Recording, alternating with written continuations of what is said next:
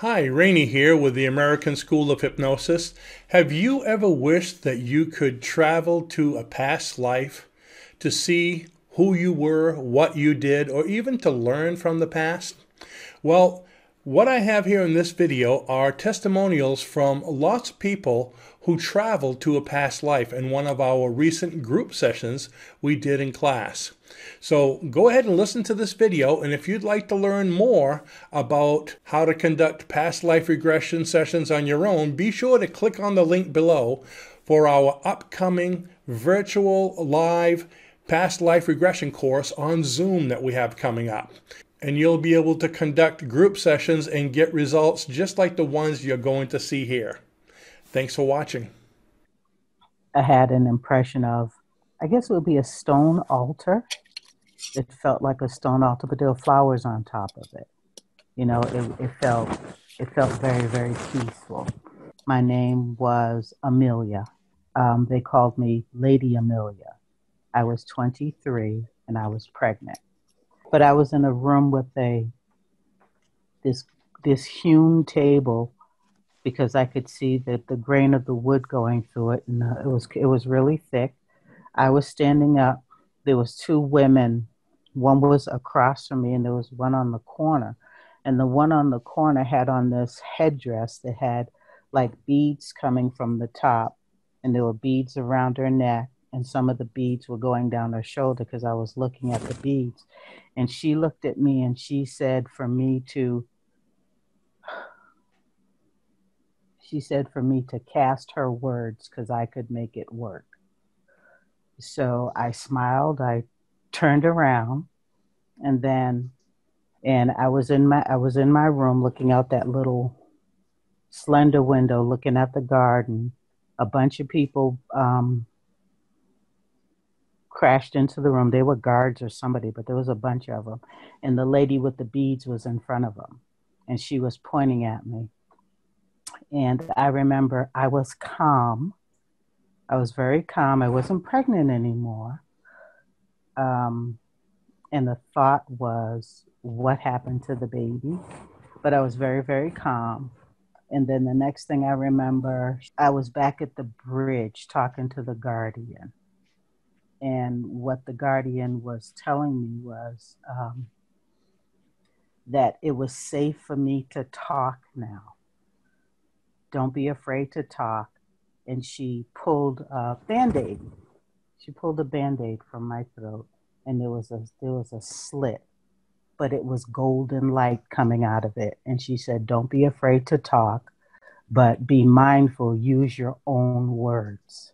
And I understood what she meant at the time. Now it's a little wonky, but I kind of understood what she was saying.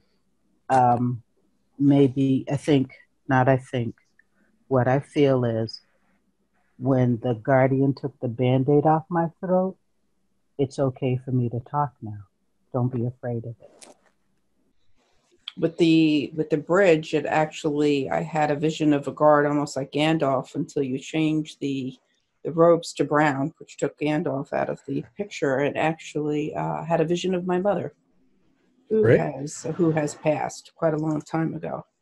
And so it was interesting when you said about the protection. It was like in my head, I heard her said, I'm always here to protect you. I've always protected you, which I thought was pretty cool. And so I continued walking, and I had a vision of being on a beach, and I turned around. It was a New England beach, but the old gray houses on the rocky, kind of like a rocky beach. It was probably maybe 100 years ago, roughly. And then when I walked up to the house, I was sitting outside in an old, I don't even know if they had them at the time, the, what are the chairs? The wooden chairs. An Adirondack type? Adirondack chair. And then there was a little girl next to me, and she was my niece, actually. And then we fast forwarded. I was in my, I guess, 50s, standing in a similar home. And this around the, fast forward like 20 years in a library. Not quite sure what I was doing there or what was the purpose of it.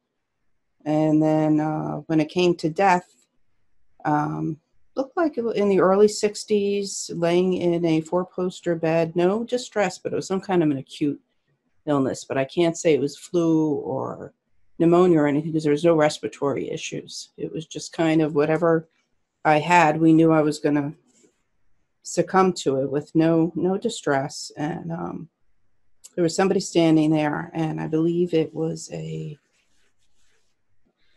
she was my sister, but she looked like my aunt that I had in real life. So that was basically it as far as message or anything, or regrets. I guess it was kind of like having been a bystander and not being fully engaged. So to take that back, and which was kind of like the way I am now, so it wasn't too far-fetched. And just to keep that in mind, because that was like the major regret. So that was that.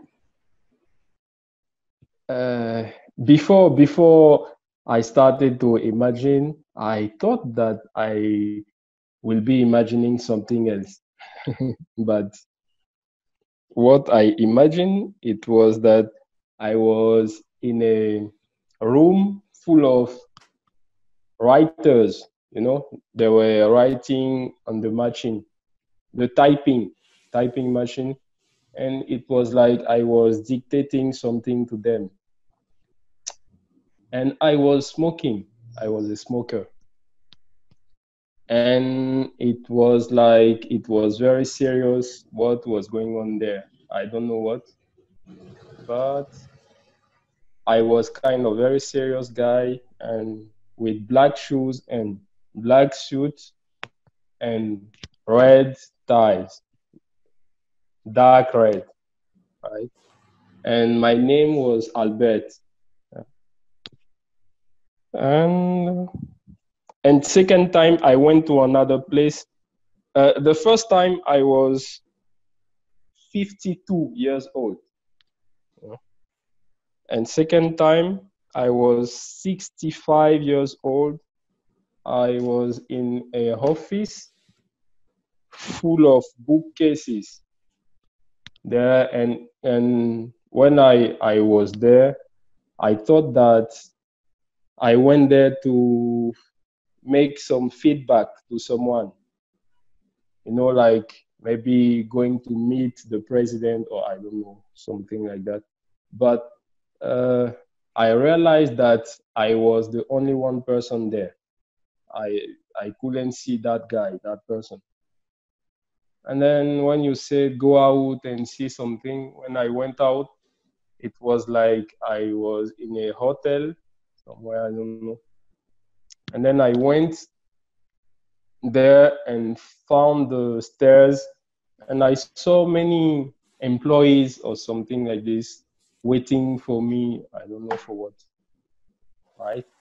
And then third place, I was 85 years old on my bed, and I was dying. And but I don't think that I was sick or something. I was old. Right? And yeah, some people were there, and like, I don't know, they were waiting for me to pass away. And I think one guy was a doctor. When you said to look at the people, at the first place where I was, I thought about my actual wife, but it's like she was also typing what I was dictating, you know, so I didn't talk to her closely like this, because there were many people there typing something. I was not expecting this. Before I thought maybe I will find myself in a forest somewhere doing something very dangerous. You know? And in the first time I couldn't see my body. It was at night. It was in a forest.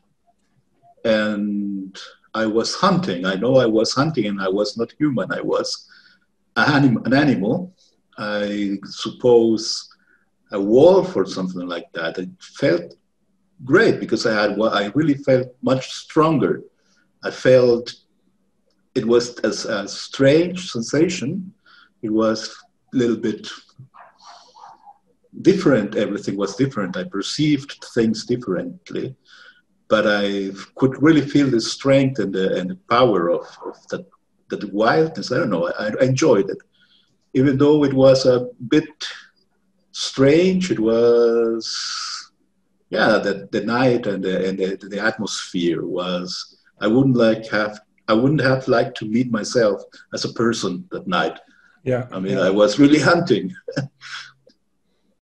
At first, I was on a ship of some sort. It was more like a ferry, like you were going from one place to other. The kind of ferry, it might have cars on it. And then I transitioned into, I couldn't tell if I was in an airplane or if I was just kind of floating through the sky. It was very pleasant, a very pleasant feeling. And then I transitioned back. I couldn't see myself, but I was in a harbor where I was looking up at these huge ships, like the big tankers and transport ships. And then I transitioned to a place where it was like an underground dwelling. There were a lot of people there, and this was more like the death scene. And no one spoke to me. No one even looked. They all kind of were sitting up doing their own thing. But I felt a sense of anxiety, nothing great, just some anxiety.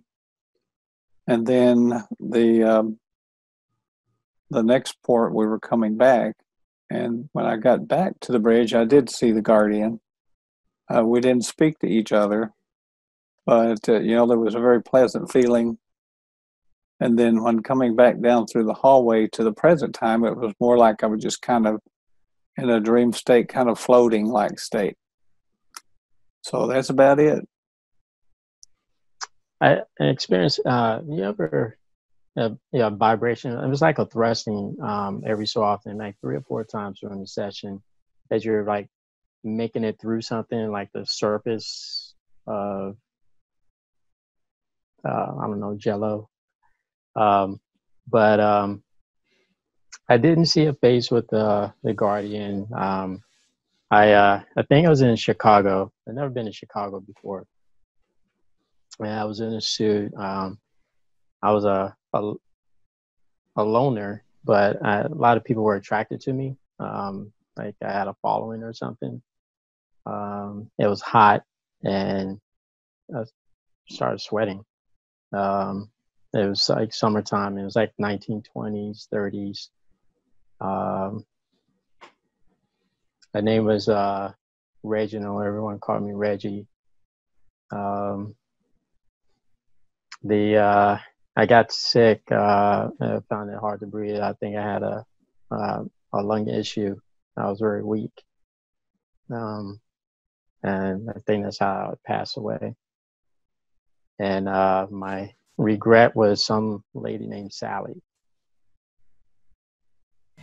I was a man, about 50 years old. When she asked how tall I was, I thought around 6 feet. Long, bushy white hair, long, bushy beard and mustache, all hair up here. Brown hat with a floppy brim. And I had, I'd say what was robes, but it looked like there was 2 layers at the bottom. So I don't know, I couldn't tell if I had a cape on or not, but there was 2 layers at the bottom. Brown sandals, leather. Okay, and I seemed to appear, like when she told us what we were seeing, I seemed to be at the edge of a village. And the houses had thatched roofs. I felt like I was in the 1500s, but I couldn't get a specific date. I was walking along. It was just as I walked through the village, it was just a dirt path. And I could see oxen and children running and playing and having fun. I felt like I was, like they were happy to see me and would wave and everything, but I wasn't of them. I was kind of an outsider loner, my choice. And then when we moved, I think that was it. Yeah. Oh, and there was hills in the background. And then when we moved up further in age, I thought probably about 55 or 60. I didn't go very far ahead. But I was in my house, which was in those hills, and I was cooking a meal outside. It was a cauldron over on a tripod over an outside fire. There was a cave beside. I had just had a small house, and there was a cave beside it. I don't know at that time, didn't know what the cave was for, still don't really. But I was feeling very content and happy with my life. And then when we took to the death scene, I was laying on a cot, and I could see a table. It felt really cozy, but the cot seemed to be in an alcove of some sort, and it looked like a rock wall. So I'm thinking maybe I was in that cave. And when I reflected on my life, I just felt happy and content. And I felt that people had respect for me, but they viewed me as an advisor of some sort. And when I went back over the bridge and talked to my guardian, the advice given by the guardian was follow your own guidance. Don't let others talk you out of what you know is right for you.